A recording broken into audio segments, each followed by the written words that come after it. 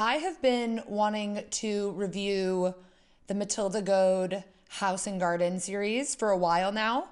Surprisingly, I have not really tapped into the House and Garden YouTube channel, I guess. I've only really been watching Architectural Digest. I guess all of these magazines are going in like more of a video direction, so it's no surprise I'm a little bit behind. But I've been meaning to watch specifically the Matilda Goad series on House and Garden because A, if you watch my channel or if you follow me on Instagram, I feel like I talk about Matilda Goad quite a bit because I really love her style. So I thought today we would take a look at, she has 5 episodes up on House and Garden, but we're specifically gonna watch the videos of just like her house and how she put it together. And I can already tell just by the covers of these videos, the thumbnail, that I'm really going to like her home. So I'm super excited to watch these and watch them together. So here we go with watching Matilda Goad featured on the House and Garden YouTube channel. It was a Saturday morning, very early, and I kind of looked quite interesting from the outside with quite an overgrown hedge and not manicured at all. So instantly it kind of made me excited. I rang on the doorbell and this guy came to the door in his dressing gown and who was in the middle of having his breakfast and ended up showing me around. And instantly I knew that it was a bit of a gem. This is such a gorgeous home already. And the fact that she found this like old home with bones and she's just designing it herself. This is exactly what I want in my future. An old home that I kind of renovate myself. And I'm like smiling watching this. It's gross how like happy interior design makes me, I guess. It was a very small sitting room. It was very dark and the whole house in fact was 50 shades of brown. Also, this is just such an enjoyable just video to watch in general. The music, I don't know, everything about it just makes me like, do I want to move to Europe? This is just lovely. That's the word to describe it. It's lovely. The sitting room was always at the back of the house, and it was something that I really wanted to keep, although it's, I guess, not a traditional thing that most London terrace houses have. I just want to pause really quickly on this view. Like, she just has really unique and lovely style. She has such a good way of incorporating color and like these random modern pieces that kind of exist throughout the space, which helps it feel just more updated because she has a very like old traditional, like English style, and adding in these like pops of modern, she just does it correctly. I just really admire her taste. When we had to knock down this wall, we decided to change the height of the room and create this apex, which is sort of where we spent the most money. Very early on, we had to make the decision for how this room would look, having to put plans in. And I can't credit it was my decision, it was definitely Tom's, but to have a pitched ceiling in our sitting room. Okay, pausing again on this view, if I had to make one suggestion for this space is that maybe getting a rug that isn't the exact same color as the wooden floor. And another little touch that I love are the little pops of red in her potted plants. I need to make a mental note of that for my future place. But yeah, I guess my only critique would be a different rug and maybe adding some like pillows to the yellow couch. I love all of her detail and her attention to color is amazing and everything just feels so clean. And I will say that's one round pillow that I actually like. Not everything might be my taste. I just love how different this is to so many other designers that are doing all the same shit. Look at this little thing. That lamp, all of her art, that chair with all of the patterns. See the mixing patterns? Matilda Goad has always been a super big inspiration for me. So I will say, you know, she discovered the mixing patterns in my world. That's kind of where I drew inspiration from it. Her and Leandra Medine. It just looks so good. Everything looks so good. One thing that was originally in this sitting room was a working fire, and that was something I really wanted to integrate into this room when we remade it. And we sort of centralised it on the first part of the room because I imagine this part is going to kind of have a gathering of seating around it. It's kind of got that slightly beach housey feel, but having this fire means that in the winter it's still very cozy. I do kind of wish she kept the original stone or brick on the fireplace.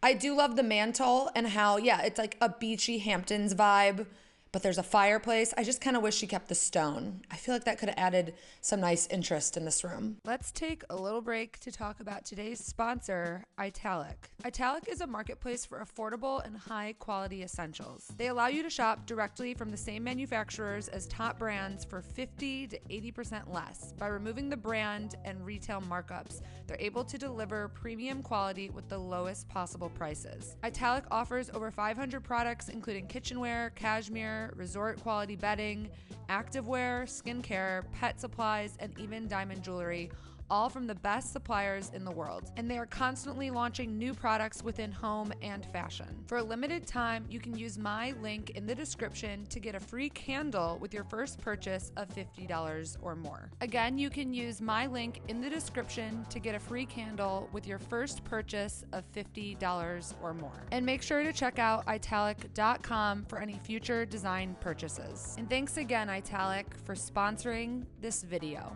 And another thing that we put into our sitting room was a traditional sort of porthole window, which allows you to look the whole way into our kitchen, which is really a little outside courtyard area. Such a cute window. Such a cute little idea. She just has such great taste. Okay, we're gonna keep watching. I'm very like hyped up. I think with the contrasting woodwork, it sort of adds quite a cozy little nook over here. She also does a great job at taking one color and using it in multiple shades throughout her space. Like this green is on the trim, it's in the doors, it's slightly on the walls. She even painted like her little vent a green. She definitely has a color palette that she sticks with, and it's just a really nice way to play with color, in my opinion. The paint in this room, a very neutral colour called Mizzle from Farrow & Bull, which is the sort of Welsh term of rain and drizzle. Mizzle, remember that color. It's a good one. I decided on this green, which I think is pronounced calc green from Farrow & Bull.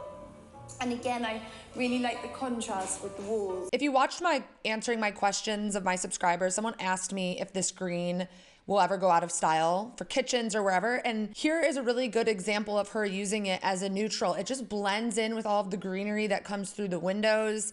It's just not gonna go out of style. I know it's like a trendy thing, but it's one of those trends that you can do and it's gonna last, in my opinion at least. And Matilda Goad is backing me up, so. I think when choosing prints, it can often feel quite a commitment and something that's quite daunting. But I think if you can look at it and pull colours from other parts of the room, it sort of pulls it all together and then you have one common thread. There you go, mixing prints. Like Matilda said, people think it's a really big commitment, but once you start taking those risks in interior design, you would be surprised how much you really love it. Because I definitely was scared to take risks in interiors because I was like, oh, I'm gonna get sick of it. But now that I do it, I just wanna take more and I just want more unique things. It can be sort of all different uses and it goes completely flat and completely up and I love it. That's such a great idea. Does she sell that? Can we buy that anywhere? Because that's so fun that it can transform into a bed or a bench or a lounge. It would be really good to have those for small spaces. Also, just wanted to point out a little pop of neon through her art in the back. Also, adding in that one really traditional floral pattern as like a staple piece is such a great idea. Because I love a really like English old floral pattern. You just don't want to go too crazy with it, but I think just having one piece that's extremely traditional, love it. I actually got this for £10 initially. And then I had this leftover denim from my kitchen banquette and added this braid, which I think works quite well. It sort of ties the joining in this room together. Thrifting an old ottoman or chair and then getting it reupholstered is the easiest way to have a unique piece in your space. And I think another little touch that Matilda does that makes her super unique is now I'm blanking on the word, the binding, the edging. What is that called? Whatever that is. She does that in a lot of her pieces, like on her lamps. She'll like edge it with a different color, or like this, it's blue and then it has like the little coral edging. I love that look. And I think that's definitely a Matilda Goad staple. When I moved into the house, I didn't have window dressing, as you call it, in, I don't think, any rooms. I think when you add in blinds with curtains and different textures and different patterns, it just adds that like coziness to the space. And when you see the before without the curtains, you realize how bare it really is. You really don't know you need curtains until they're put into place and you're like, oh, that really helps. I had found a sofa which was a sort of 1950s style sofa. Look at the pillows on the couch, mixing patterns. Don't forget about it. Until I found the sort of perfect sofa for the room, which is now this yellow corduroy sofa. I do really love the yellow corduroy sofa, but for some reason now there's like every single primary color in like a different shade, I guess. So not exactly. So I don't know. It throws me off having all primary colors, but again, it still looks wonderful. The bookshelf in here, we only put in last summer. I worked with my husband and his team. I like the idea of having these sort of almost floating shelves. The dream is always to be able to have a custom bookshelf be built into your home, because those large pieces just can make a space look so good if you can afford getting a custom built bookshelf to your space. And how cute is this little lamp? I think she sells that lamp on her website.